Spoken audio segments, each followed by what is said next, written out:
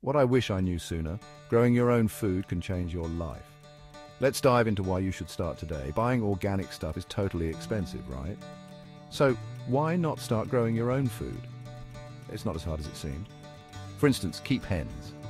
You don't need roosters for eggs. Hens lay them just fine on their own. Just feed your hens organic stuff, not corn.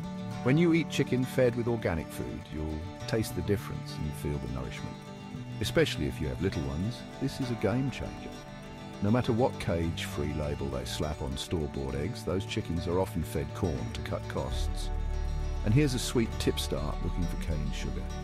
There are lots of sellers out there, and some even sell it at cost. Buy a couple of bags and replace that white refined sugar in your pantry.